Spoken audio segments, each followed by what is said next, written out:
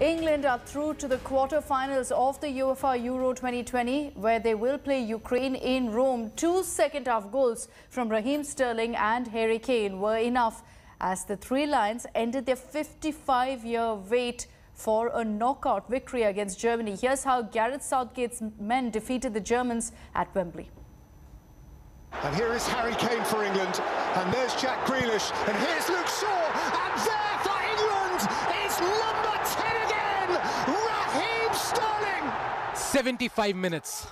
75 minutes that felt like an eternity before England's Raheem Sterling finally broke the deadlock to send Wembley into raptures. Doesn't have to take a touch, think too much about it, just use the pace that's on the ball. Generations across England had waited for this moment. After all, England hadn't beaten Germany in a tournament knockout game since 1966. That is 55 years of wait right there. And His Royal Highness Raheem Sterling, and Shaw's on the march. And here's Grealish, and there's Kane! But England weren't done just yet. Reach out! Harry Kane, who has had an indifferent campaign up until this point, who looked tired and leggy throughout the game, finally rose to the occasion and scored his first goal of the Euros. It's there to be finished for a striker, be it Sterling or Kane. It's a brilliant cross, a considered cross. Substitute Jack Grealish sent a perfect cross for the England captain to head it past Manuel Neuer. England knew then that they had won. 41,000 English fans at the stadium, and not one of them who wasn't shouting and celebrating at the top of their voice. So much spoken of history. It is being written before our eyes. England legend David Beckham, singer Ed Sheeran, and even the Royals were all there witnessing England's domination. Down to make it 1-1. With that Kane goal, it looks as if Germany's tournament is over.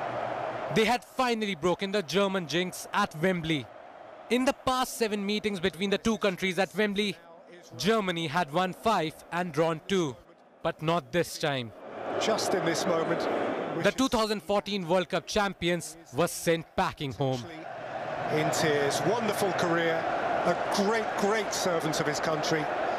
However, between the two England goals, there was a moment that could have changed the face of the game. It's Thomas Muller for Germany, and he's dragged it wide. But veteran Thomas Muller flubbed a golden chance when he was through on goal and had only England's goalkeeper Jordan Pickford to beat. Taken their opportunity and have Germany miss theirs. A goal then could have brought the Germans level. And still, Thomas Muller. But that was that, and England romped home at the end.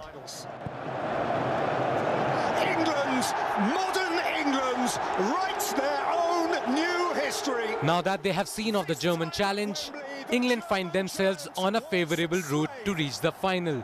First by Raheem. Only time will tell if this English side has it in them to win the trophy. A day for which a nation has thirsted. But first, they need to win their last-hit encounter that awaits them in Rome. That England beat Germany is in itself for now sufficient. Sports Bureau, India Today. Hurdles lie ahead. England can believe.